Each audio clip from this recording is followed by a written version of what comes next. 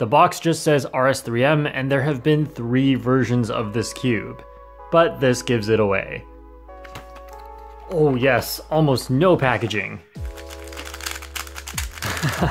Of course, this cube is so incredibly fast, it feels like there's no friction. It's so weird using a cube that should feel so familiar, but also is just so much faster and far less friction. Also, this is a lot louder, which is a little bit annoying. This cube is the successor to the RS3M 2020. Now, despite the different names, the pieces look identical, so as far as I can tell, they are the same cube, except it uses a MagLev core instead of the usual springs. So just understand that, like always, cube names are stupid, and these 2 cubes are the same, besides, of course, the MagLev core. Oh, and what is MagLev? Well, instead of springs holding the cube together, there are repelling magnets. One magnet levitates on the other, hence magnetic levitation, and with this, there is no friction in the core, which allows the cube to be much faster.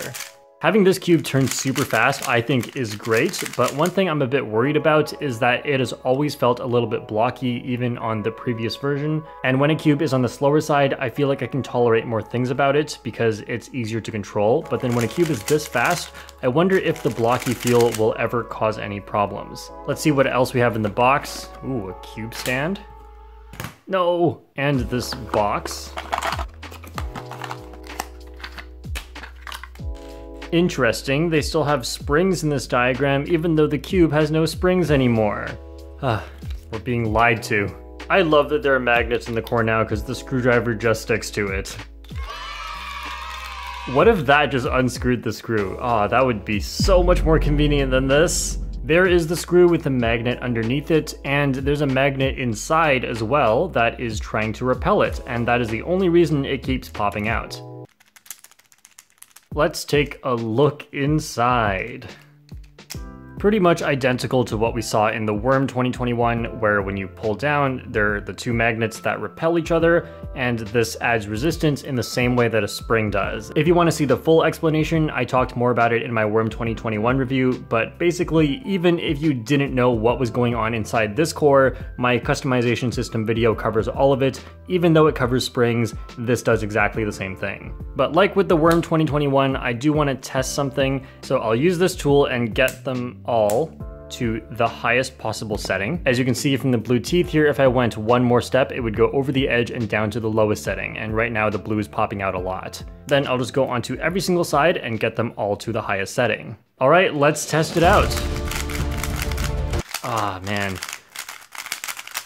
So much effort. This is such a slow cube. This went from like the fastest cube to the slowest cube. I mean, if you didn't like how fast the cube was, this does technically slow it down, but I would never want to slow it down this way. I would just put in a lot of slower lubes until it felt slower, because this just feels incredibly restrictive. Oh geez. So there are settings you can play with, but I don't recommend the highest one. Go with either the lowest or play around with the lower settings. The higher settings are really not that useful. Besides that, there's nothing really to adjust here. There are no adjustable magnets, which is one disadvantage of this compared to the Worm 2021. And inside the core, there is also the screw, but the way it comes out of the box is usually pretty okay. So it's a fast cube, and I like fast cubes now, so let's get to testing. All right, I did some solves, and I want you to see this.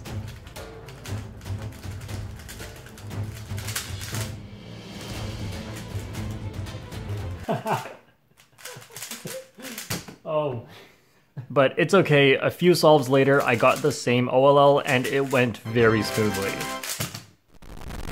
That about sums up my experience with this cube. It is very fast and I find it difficult to control, maybe because these pieces I liked when they were a little slower, but when they're faster, I am more sensitive to certain things about it and I no longer like it quite as much. My opinion may change over time, as I generally had really good solves with this. It's just that every once in a while there would be a big disaster. I even slowed it down a bit by changing the inner blue setting up by 2 clicks, so if the lowest is 0, I am now on setting 2. I think when this cube is this fast, it's not quite as good as the Worm 2021 MagLev, which is also just as fast, but the Worm feels a lot smoother and generally makes it easier for me to control it. Now, is this better than the $9 RS3M 2020? I think maybe not if you're closer to a beginner or mid-level, but at very high level when you need very fast cubes to execute the hard finger tricks consistently, then I think this starts to look like an option. But then at that point, when you're looking at fast cubes, I think the Worm 2021 is a better version of this. This cube at only $14 is the best cube in its price range along with the RS3M 2020. It just depends on whether you want a faster cube, which is this one, or a slower one, which is the 2020. I am really enjoying both of these MagLev cubes from MoYu, and I'm excited for the new one from GAN as well. Let me know in the comments if you've tried any MagLev cubes and if you think they're really good or not. Thank you to SpeedCube Shop for sending this cube to me, and remember, if you want to buy it, use the discount code JPerm, it will be even less than $14. Oh wait, the giveaway winners. 2 weeks ago, I uploaded a video with the giveaway, and now I'm selecting 10 random winners from the comments. Thank you to everyone for entering, and if you are one of the winners, go into the description and see how to claim your prize. I am flying over to SpeedCube Shop soon to sign some JPerm mats for the winners, as well as do some other stuff. You'll hear more about it soon. Anyway, thanks for watching, and I'll see you all next time.